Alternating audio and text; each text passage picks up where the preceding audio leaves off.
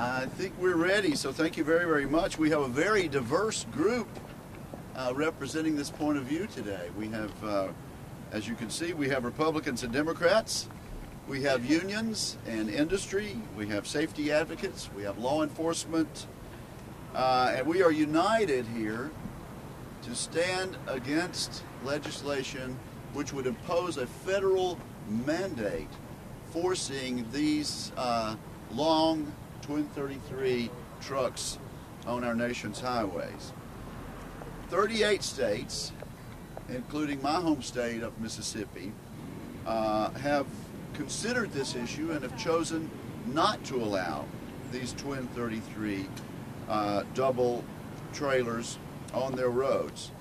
And so we ask today, in light of what has been proposed in the House and the Senate, why should Washington, D.C.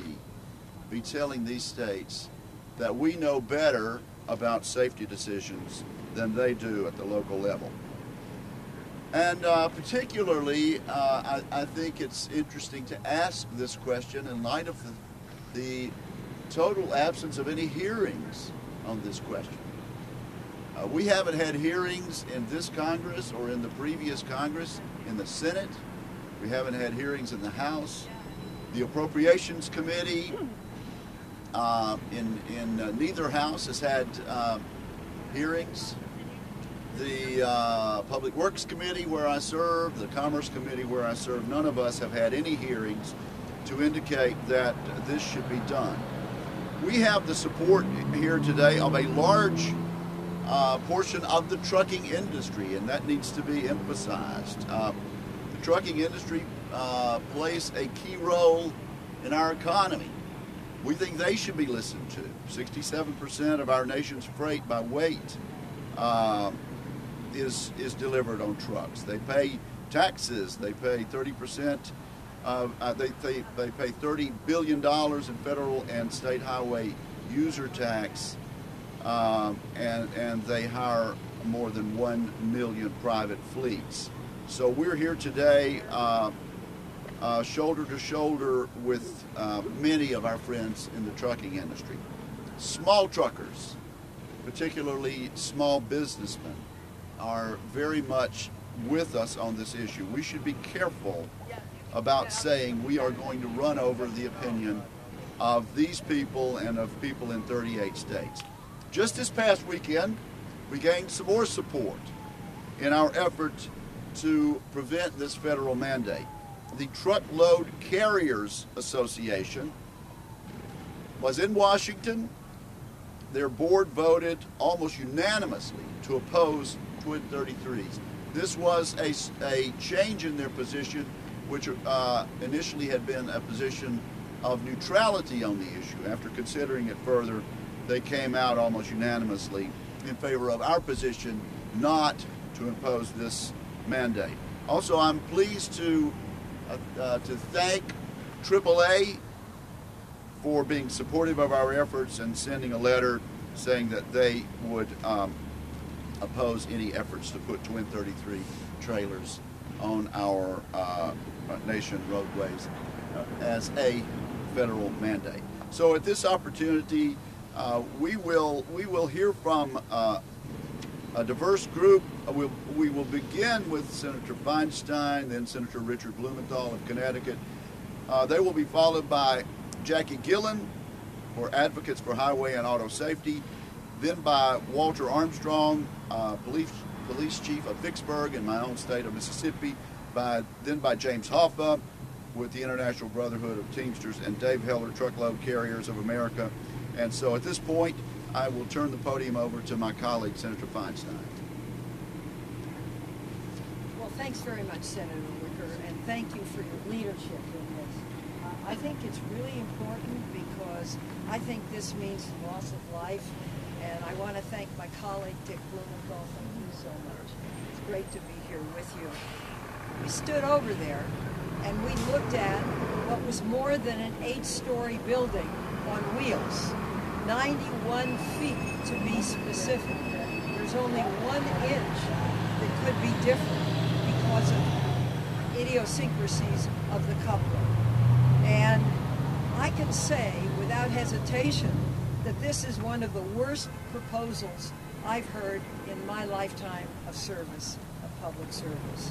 How can Congress pass a law allowing trucks longer than 90 feet when we know that shorter trucks already kill thousands of Americans a year? Data shows that there are around 3,500 fatal injuries each year. In 2013, nearly 4,000 people were killed. 71% of those killed were in other vehicles, and 11% were bicyclists and pedestrians. Yet Congress is considering, without any safety evaluation or study, allowing an even longer and more deadly chain of trucks on our highways. We already know that twin 28-foot trucks have an 11% higher fatal rate than single trailer trucks.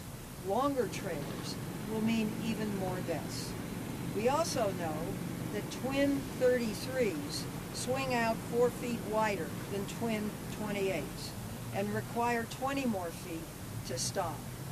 When I asked the California Department of Transportation whether they support twin 33s, they said they do not support these trucks because of longer passing distances, difficulty merging, ramps, turn lanes, and rest areas that simply are not able to support them. Even our federal Department of Transportation asked Congress not to pass any law until they can fully study this issue. Instead, this would be a rider on an appropriations bill. And with no discussion by the Commerce Committee, no real discussion by the Appropriations Committee. It is one huge mistake, and I, along with my colleagues, will do everything we can to prevent this from happening. Thank you. And now, my friend and colleague, Senator Blumenthal. Thank you. Thanks to Senator Feinstein for her great leadership, and Senator Wicker, thank you for bringing us together today. And I want to thank particularly the representatives of small business, law enforcement, public advocates for safety, and my great friend, Mr. Hoffer from the Teamsters, who are truly champions of safety and small business. This drive for twin 33s really is Washington at its worst. A secret special interest effort at the expense of ordinary Americans, our children, and our family who are on the roads right now and whose lives will be put at greater risk because of these deadly doubles. These huge behemoths are literally an assault on drivers. Deadly doubles are potentially much more dangerous than the existing trucks on the roads. And already 4,000 deaths every year as a result of truck accidents and crashes, and 500 of them are truckers, the drivers of those trucks themselves.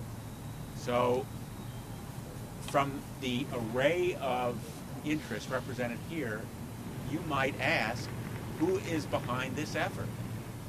And the answer is the big trucking companies, special interests, who very simply want to divert more traffic to trucks, not fewer trucks on the road, and who care less about safety and small business than they do about their own bottom line. That's why it's Washington at its worst, because the special interests are the ones driving this effort to increase the permissible size of trucks. And what they want to do is override state laws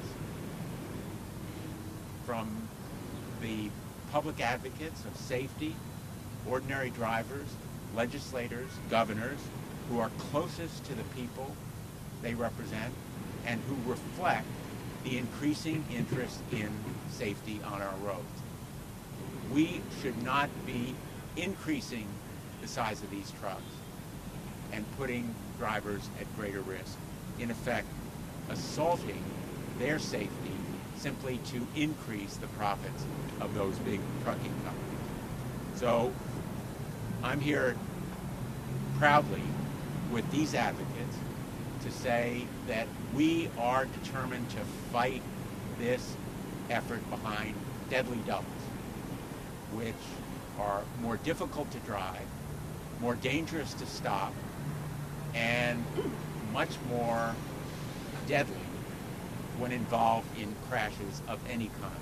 They are bigger, and they potentially will simply kill more people, and that's why we are determined on a bipartisan basis, and we have other colleagues who are supporting us, but this bipartisan group, I think, reflects the will of the American people as well as public safety, and I'm very pleased to introduce now Jackie Gillian from the Advocates for Highway and Auto Safety.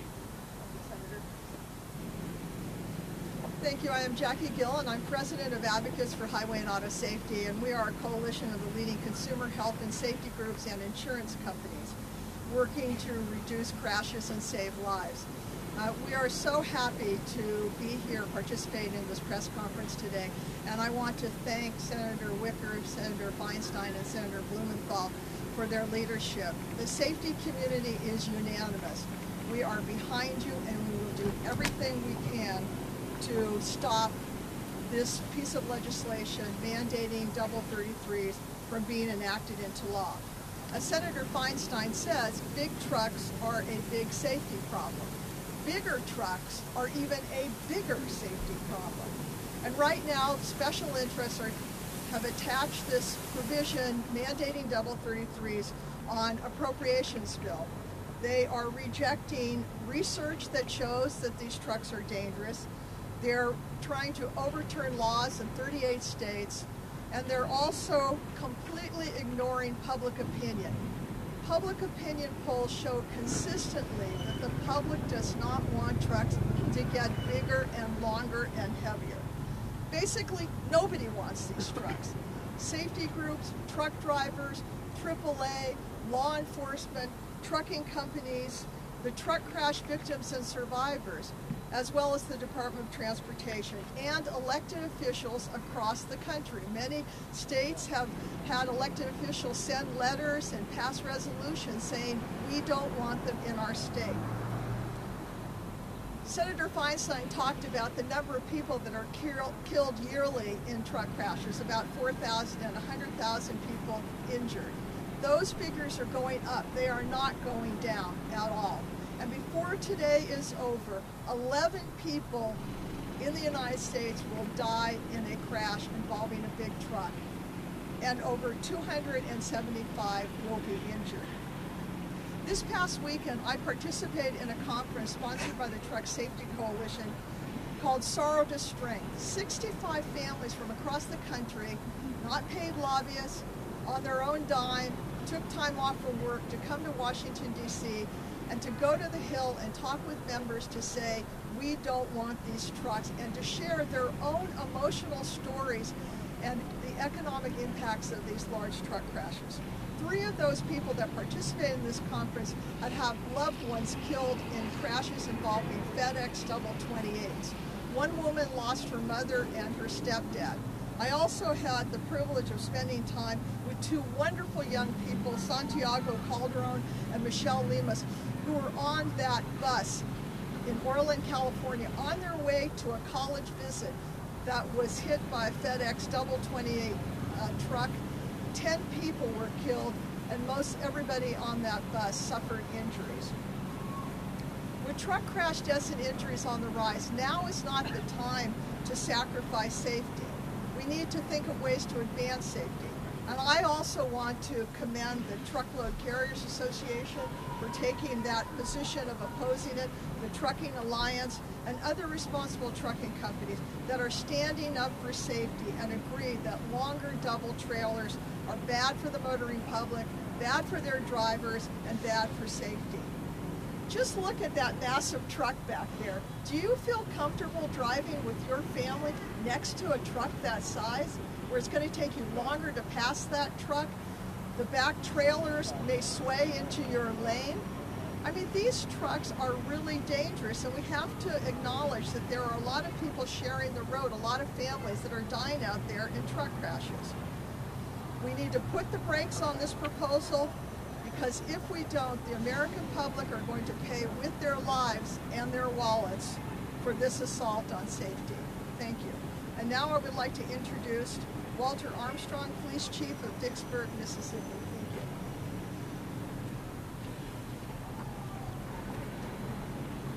you. Good morning, and thank all of you for coming out this morning for this very important public safety, highway safety issue. I'm Walter Armstrong. I'm the Chief of Police for the city of Vicksburg, Mississippi. I have served as Chief of Vicksburg for over 6.5 years, and today I'm speaking on behalf of the Mississippi Association of Chiefs of Police. I also served as a Mississippi State Trooper for over 25 years. As police chief and as a retired state trooper, I am sworn to protect and serve the public. My fellow law enforcement officer and I strongly oppose bigger tractor trailer truck like the extra long double trailer truck you see here today. These extra long rigs would pose dangerous situations for motorists across this country. In my years of patrolling the Mississippi highways, I have responded to more than 50 crashes involving the big rigs. Trucks with longer double trailers would make our roads dangerous. It is just that simple. The most important factor in a truck crash is stopping distance. Trucks operating today can take nearly the length of a football field to stop. If Congress make these double trailer trucks longer, they would take even longer to stop. In fact, the United States Department of Transportation found that they would take 22 feet longer to stop than the trucks on the road today. I have been at the scene of many crashes, and that extra 22 feet can mean the difference between life and death. Many of our nation's roads have short or no merging lanes, which means it would be harder for those long trucks to merge safely with other traffic. The extra length also means that passing becomes more difficult, and especially on wet roads. Motors would be exposed to increased splash and sprays that come from underneath the truck and around the truck during bad weather.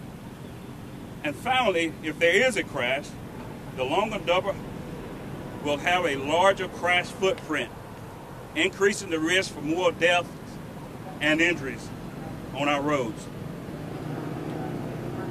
Here's a key point for Congress to consider. No truck starts or stops on our interstates. These longer double trailer trucks will find their way onto roads that wind through our local communities. These are the local roads that the trucks use to pick up and drop off their goods. And these also the same roads that constituents drive to work, to school, and back home. A delivery arriving a day early is not worth one life, not in Vicksburg, not in Mississippi, and not here in our nation capital. Law enforcement is also concerned about the state of our nation infrastructure affecting highway safety. Bridges are in disrepair, roads are in very poor condition. Longer double trailer trucks will make our current infrastructure problem worse and further endanger the motorists. So, members of Congress, I ask you to please stand with law enforcement officers from across this nation and keeping our community safe and keeping these big trucks off our roadways.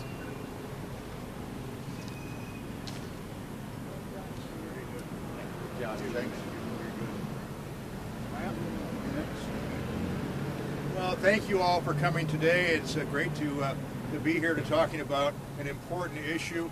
You know, Senator Blumenthal used the word deadly doubles. We're looking at deadly doubles. We have a real problem here with the legislation that's pending. I represent more than 1.4 million Teamsters throughout the United States and Canada. Over half of our members turn a key every day and drive a truck. So we have a fundamental interest in the safety of our highways and the safety of our members and the driving public. This is something that both Republicans and Democrats can agree on. This is something we have to address. But what is happening here is being slipped into bills as the new way here in Congress is to bring in huge bills this high and bury it somewhere and then say, well, we have to get this passed, whether it's the highway bill, whether it's the infrastructure bill, and bury it somewhere. And it's great that we're having this press conference today to draw attention to the fact that they want to increase the length of the deadly doubles from 28 feet to 33 feet. But that is the worst idea I've ever heard. You know, as other people have said, it's obvious today with the safety problems we have on our highways, the fact that we have a crumbling infrastructure, that we have basically roads and highways that are falling apart, that we have roads that were designed years ago, exit ramps and infantrymen. Can you imagine pulling that big rig off the highway on something that was built 30 years ago, whether it's a ramp to come on or to come off? We really are not up to date for these larger rigs that are coming on. And the safety issue is such a tremendous issue. We all drive cars. Almost everybody here has a car. We're used to seeing what happens on the highway. I recently drove where there are doubles, 28-foot doubles on the Ohio Turnpike. What did I see? I see people driving next to these rigs, endangering themselves, endangering the driver, endangering the public, because they don't know how to deal with these big rigs. And the answer is it's bad for the driver too. The driver has a harder time. I talk to our drivers that drive the 28-foot doubles on the Ohio Turnpike and the Pennsylvania Turnpike. And I think they know and tell me how dangerous it is. And when you get into bad weather, it's the same thing. I have seen many, many trucks basically turned over in the ditch, 28-foot doubles on their side. Can you imagine 33-foot doubles? So this is an issue we can all be concerned about. It's basically a safety issue. It's an infrastructure issue. It's an issue that concerns every American here. So what we've got to do now is put the brakes on the doubles. Let's do it together. Thank you.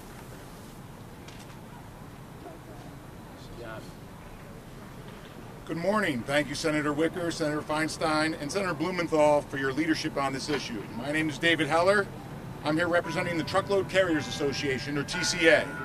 TCA represents nearly 700 companies working and serving in the truckload freight industry. Our member companies share the concerns that others here have voiced about the impact of this legislation on motor safety and highway infrastructure. We are particularly concerned about the impact this legislation will have on all truckload carriers and the several 100,000 people our member companies employ across the U.S. and Canada.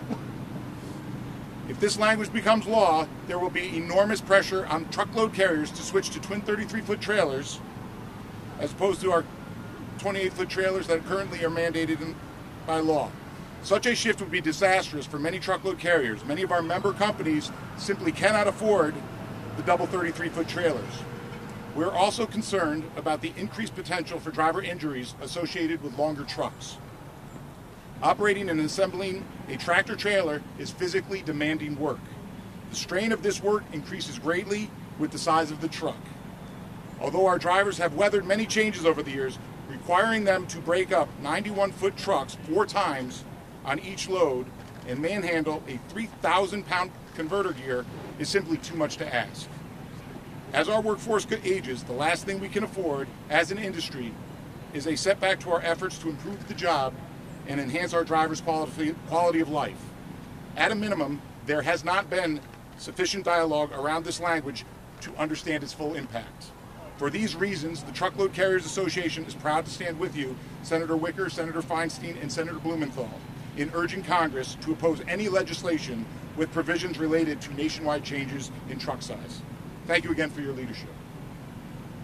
And thank you all for your excellent points. I mentioned when I began that this is a bipartisan effort to oppose this federal mandate. I'm pleased to also observe that this press conference is now a bicameral event, and Representative John Garamendi has joined us from California. John, would you like to come forward and take a moment? I certainly would. not because I want to talk, but because I know this is a serious problem. 2 days ago, as I went to the Sacramento airport, I pulled off Liberty Road onto Highway 99, a very, very short on-ramp. And not the double 31s, but the double 28s. I found myself almost in the ditch trying to get on. It would have been impossible if the double 31s were in place. This is a serious issue. Mr. Hoffa hit this right on the head. This kind of legislation can never make it in the full light of day. It's only going to make it in the hidden writing up of a very massive transportation bill that the House of Representatives are going to do tomorrow. Many of us, and I'll be there watching closely to make sure that this kind of double 31s never makes it into that legislation. It has to stop right now in the full light of day, in the bright sunshine of Washington, D.C. The public will not allow this to happen, and we're going to do everything we can in the House of Representatives to follow the lead of these senators as they lead us towards a more safe highway system. Thank you. Thank you, Representative Garamendi, and thank you all for making such excellent points. You've been very patient, but we have time for some questions if you have any questions for any one of these people who have spoken today. Any questions at all? Yes, sir? Senator, what companies are pushing this legislation? Perhaps... FedEx and UPS. All right. They've been in to see you? FedEx and UPS have been in to see Well, you? I've spoken to people on both sides of this issue. And sometimes you have to take a position in favor of the people, even if it involves telling some friends that you can't help them this time. And we're here today about safety. Yes? The House is marking up their highway bill tomorrow. Are you aware of an amendment that would require these changes? Perhaps Representative Garamendi might be able to speak to that. Those of you that are watching the House of Representatives would probably be better off watching the Senate, because our bill just came out a couple of days ago. We don't think this is in the bill as it is today, but we know that there are very powerful forces that want to see double 31s, and we fully expect to see an amendment, perhaps even a manager's amendment. We'll see what happens, but we're watching. We don't want it.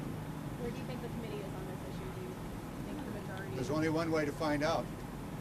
Pay attention. Well, I'll tell you what we're concerned about is what several people have mentioned. We're concerned about the provision added to the appropriations bill, and it's important that that provision be taken out of any appropriation bill as it goes forward. I can say this. I've spoken to the leadership in the Senate about this issue. Senator Feinstein and I have made a strong case both to Senator McConnell and Senator Reid. And to his credit, Senator McConnell has assured me that I will get a vote in the United States Senate one way or the other on this issue. The senators will speak before this is added to a bill that goes to the President of the United States. And I appreciate the fact that we'll get a chance for the elected senators of the 50 states to speak and to demonstrate to their constituents how they feel about this issue.